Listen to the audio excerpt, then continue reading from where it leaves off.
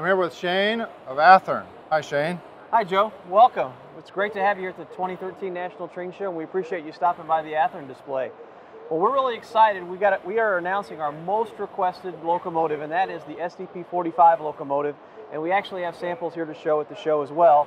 And there's three different versions. We're going to start out with the Southern Pacific. This is the quintessential locomotive for the SP for passenger service from the late 60s. Of course, they went to Amtrak service when Amtrak came into being in the early 70s, and then came back for commuter service on the SP, and then ended their lives in freight service down in LA.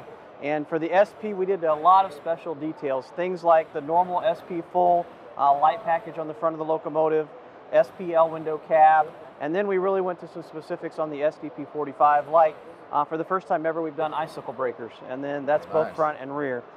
We also mounted the bell on the roof. On the steam generator, the SP had a unique detail there, and we've captured that as well. The water fill placement along the walkway is a little bit more forward than the Great Northern, and we did that too. And then for the first time ever, this hasn't been done in brass before, we have high-low brake cylinders on the truck, so that's an all-new feature. Great. The Great Northern, a couple things there. The steam generator is a little bit different than the SP. Of course, it has the beacon and then the 5,000-gallon fuel and water tank as well. And then as we get to the Erie-Lackawanna did things a little bit differently. They wanted their locomotives for freight on the SDP-45, so they wanted the big 5,000-gallon fuel tank so they could pull those hot shot piggyback freights from one end of their system to the other without refueling. So that makes the rear of the locomotive a little bit different. Instead of having a flat end, it actually has a pointed end. And then because of low tunnel clearances, the Erie-Lackawanna had to have their roof more of a low profile. So they've got low profile fans as well as the T-vent, the exhaust stack, the dustbin hatch, and then they created a special bracket for the air horn as well. And we've captured all of those details on the SDP-45. Cool. So what else do you have here? Well, we're pretty excited. You know, Norfolk Southern last year with the Heritage announcement and the 21 locomotives, 11 SD-70 Aces, we went to a lot of effort to really recreate the most accurate NS Heritage SD-70 Ace on the market. Two of our team members were at Spencer, North Carolina for the unveiling last year and literally shot thousands of photographs, took volumes of notes to make sure we capture every detail of the NS series. Some common things like, of course, the PTC array antenna on the roof, but some really unique things that only Athearn is doing. Things like this particular cabinet actually stands proud out on the walkway on both sides. We've captured that element. There's also a cabinet hatch on this side that was originally a hatch that would have been bolted on. Now it is actually as a pull-off hatch.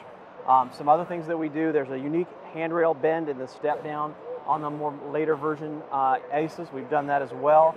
A lot of new pilot details, MU receptacles, things of that nature that only NS has.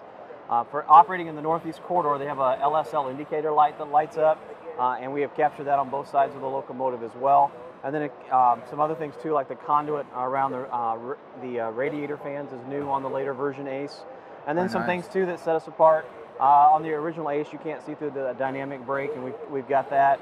And then the see-through screens to the housing inside as well, with the blower housing. So quite a bit of detail on the Ace to really make sure that folks who want to capture that whole series get the most accurate Ace available. The first 4 road numbers in the series should be here in September, followed by the remaining 7, probably late October to early November.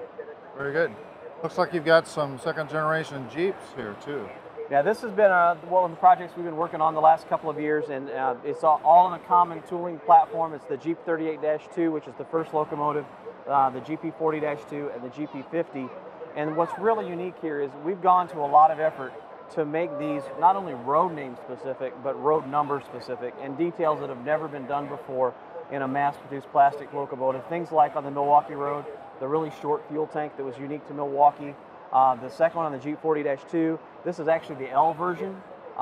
This was unique to CN. It actually set up higher off the frame, which means the ditch lights, there's a little bit more space between the sill and the snowplow, and that's never been done. And then, of course, the GP50 with all the details in this particular one with the Santa Fe, things like the air conditioner, the roof conduit, the ground plane antenna. And each railroad will have all of those specific details. All right, well, thanks, Shane. You're very welcome, Joe. We appreciate you being here at the show and taking the time to share with your subscribers our new models. TrainMasters TV, coming this fall, only from Model Railroad Hobbyist magazine.